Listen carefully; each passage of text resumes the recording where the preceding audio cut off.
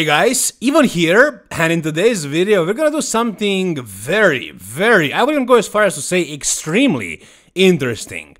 So Tyler Manion did a review of the Classic Physique division, and what he said in this video kinda blew my mind, honestly. It was extremely close between Mike Sommerfeld and Chris Bumstead at this year's Mr. Olympia. Mike could have easily won the show and beat Chris Bumstead at his last Mr. Olympia. I mean, I knew some judges gave it to Mike. It wasn't a clear win, but based on Tyler Manion, man, Chris was lucky. He won it by a hair. Now again, even though it is Tyler Manion who judged the show, who is the vice president of the IFBB, we don't have to agree with everything he says. You know, these guys are wrong sometimes.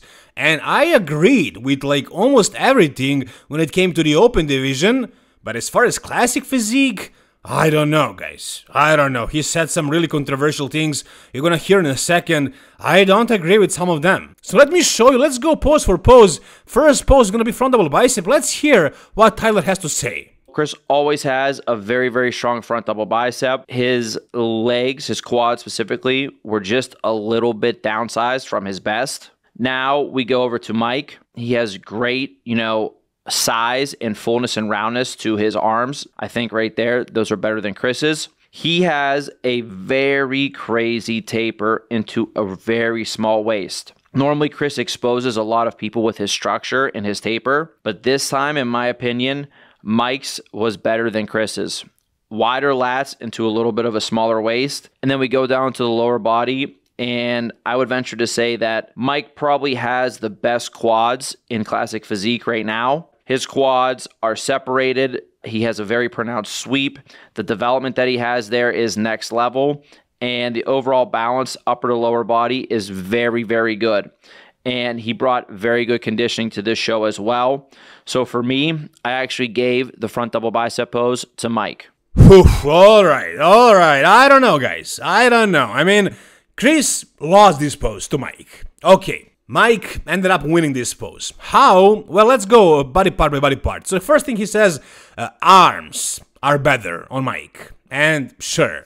Who doesn't have better arm than Chris? As far as the top Classic Physique guys. Maybe Ursko Lecinski, but that's about it. Everybody else has better arms than Chris. I mean, that's his weakest body part. They're very weak, and the pose is called front double bicep, so okay. That's a very important thing, and I agree with the arms part. Then he says, Mike has a better V-taper. Wider lats, and a smaller waist. As far as the smaller waist part, sure, yeah, I can see that. His waist is probably a little bit smaller. But as far as the bigger lats part, I don't know if I agree with that. He does have wider shoulders, but as far as the lats themselves, I kinda think Chris has a little bit thicker lats. But it is very close. And like Mike, I mean, his lats are going like from his shoulders all the way down to his waist, and Chris's lats are a little bit higher inserted. But honestly, I prefer the way Chris's V-taper flows because of those higher lats. I mean, it's not like they are super high. They're just enough. They're just fine, if you ask me. And you can see more clearly where they begin and where they end. But Mike is wider. I mean, his lats are wider. Are they bigger? Is his V-taper better? I don't know about that. Now, as far as the X frame, if you look at the legs as well, I think Chris has a better X frame. Now, as far as the legs themselves, Tyler says that Mike had better separation in the legs, and that his legs are just bigger, better, more separated, and the best legs in the Classic Physique division. Do I agree with that? I don't think so, man. I mean, maybe his legs are big, but he doesn't have the adductors like Chris. He does not have better separation. I don't know how he saw that. Maybe it was different in person, but I think this video is extremely high quality, and you can see it very clearly that Chris has more crispy look to his quads.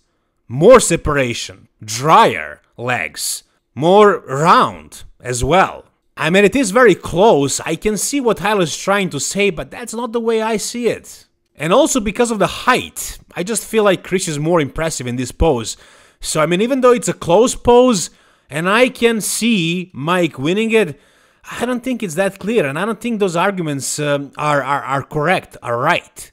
He also says that Chris's legs are down in size. They were bigger last year. I don't think I noticed that.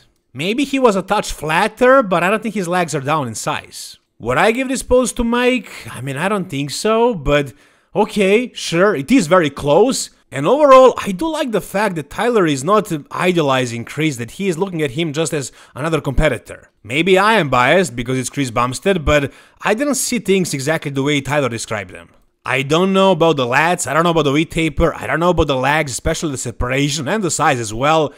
But because of the arms and because of the width in the shoulders and like the difference between the shoulder width and the waist size, I mean, sure, I can see Mike taking away this pose.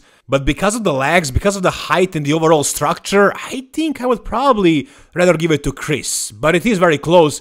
I'm sure a lot of you guys will still go with Mike in this pose.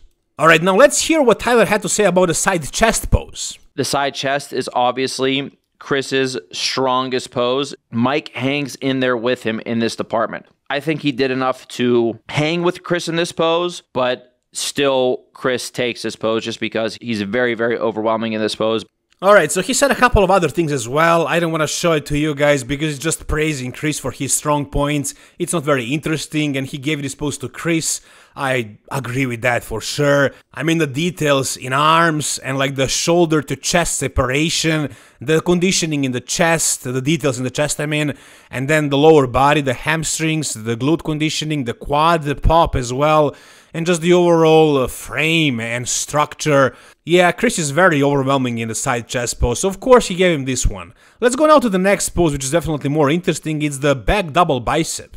This was the closest pose between these two guys. Upper body wise and back wise, I think Mike had the better back. You saw the thickness, the separation, and the detail. Great arms and shoulders here in this pose. Chris's back has obviously improved over the years, but his width was not as good as Mike's. And also, which has always been something that I thought he could improve, which would be the thickness to his back. So upper body wise, Mike takes the lead here. But now we go down into the lower body, and Chris has tremendous leg width, tremendous detail through the hamstrings, and really great conditioning. I think Mike's conditioning actually might have been just a touch better, but his leg width and the detail and the size to his hamstrings don't really compare that great with Chris's. Overall, this pose was hit a bunch. For me, it was really, really a toss-up, but at the end of the day, I think, you know, when Chris is able to hit the back double correctly, I still barely gave the edge to him.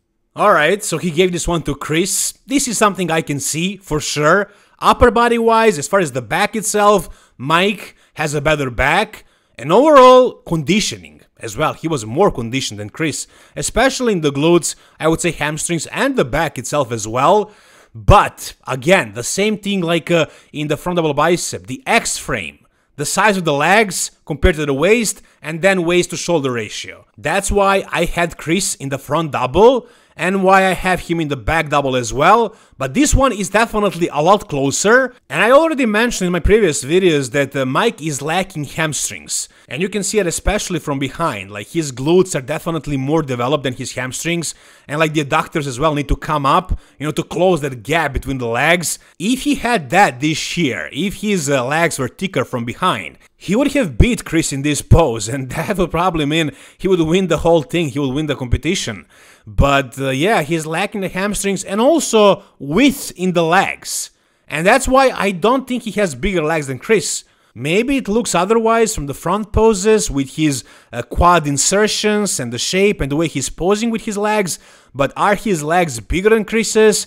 No, I don't think so. However, conditioning is better, the back is thicker, so yeah, very, very, very close pose, but yeah, I would give it to Chris as well, because of the structure mainly and the overall X-frame. Alright, now let's move on to the abs and thighs pose. For Chris, he's always had good abs, but they could be deeper and blockier for sure. Again, I told you I think his quads were just a little bit downsized from the front this year as well. Now for Mike, we see he has very, very good abs, very symmetrical, very detailed, very separated. Good detail all throughout the abdomen, a nice taper flowing into his nice small waist, and crazy, crazy quads from the front. So for me, this was a clear pose for Mike to make this 2 poses to 2. Alright, wow, I did not see this coming. I didn't expect Mike to win this many poses and for it to be that close in the back double bicep. Apparently, Mike won the abs and thighs pose. He does have better abs, deeper abs, better ab separation. I mean, here they're showing Chris's vacuum, but in the actual abs and thighs, Mike does have better abs. Now, as far as the legs, I mean, the way Mike is posing them compared to Chris, I prefer the way Chris is hitting this pose. And also, how much Mike is opening up, like in the upper body, the lats to waist ratio. I definitely prefer Chris. Maybe it was different when Chris also hit the abs, flexed the abs and did the abs and thighs instead of the vacuum. But I don't know, man. Okay. Tyler said abs and thighs was won by Mike, and that's 2-2. Guys, it's a tie right now. The classic pose is going to decide who's the winner. And it was extremely close in the back double bicep, as far as Tyler is concerned at least. And he talked to the other judges, they're all talking about it, so it's not just his opinion, it's basically probably the general opinion of the judges. I mean, this was posted on MPC News online Instagram page and YouTube, and also on Mr. Olympia LLC Instagram page. So it's not just Tyler himself as a judge or whatever doing reviews of these shows, it's what he thought as the judge, and I'm sure what the other judges saw as well. So it was definitely closer than I thought. Now let's check out the last pose, favorite classic pose. As you can imagine, Chris won that one, but let's hear what Tyler has to say. This was a decently close pose. Mike was hitting the front lat spread. I think a very, very strong pose for him. For Chris, he was hitting his one arm overhead, one arm front double bicep pose. He does a really good job of showing off his strengths, and we don't really see any weaknesses here, what it's all about for favorite classic pose. And that's why I would give this pose to Chris to make it 3 poses to 2. But overall, extremely close show.